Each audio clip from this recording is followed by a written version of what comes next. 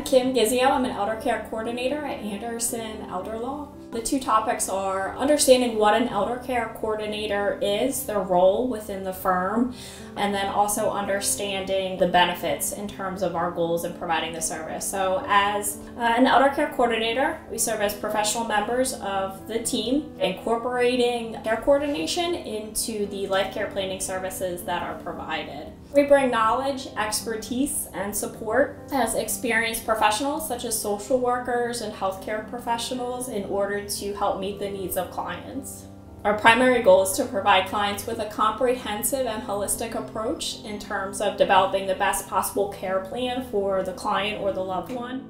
We do that through 4 different components, and that's assessment, education, coordination, and advocacy. So in terms of the assessment, we conduct an initial assessment and ongoing assessments in order to determine the client's level of care on the continuum of care.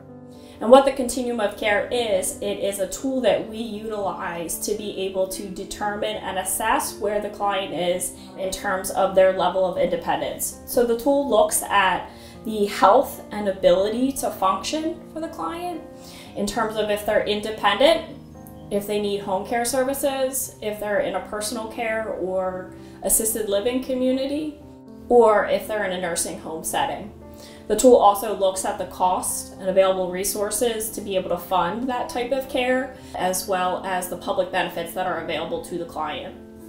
So then based on the assessment, we make recommendations and guide the clients to develop a care plan, and then we develop that care plan through education. So the second component being education, we educate clients on the complexities of the long-term care maze and the healthcare system.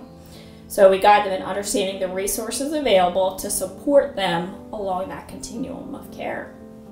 So then the third component is coordination.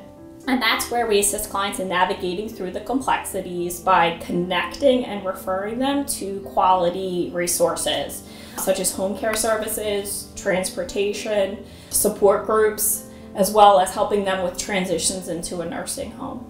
The goal for the client is to have a sustainable care plan that promotes their independence and meets their care needs. So then the fourth component is advocacy. We come alongside clients and their loved ones to ensure and teach them how to be productive advocates. So we participate in ongoing care plan meetings to ensure the client's preferences and care needs are appropriately being met, as well as their voice is respected. So ultimately, it's helpful to understand the goals and the benefits of working with an elder care coordinator within the confines of the law firm. We find that clients really truly value knowing that they have a dedicated advocate to guide them through their long-term care journey. And then our ultimate goal is to treat clients with empathy and ensure that they feel encouraged and confident throughout the planning process.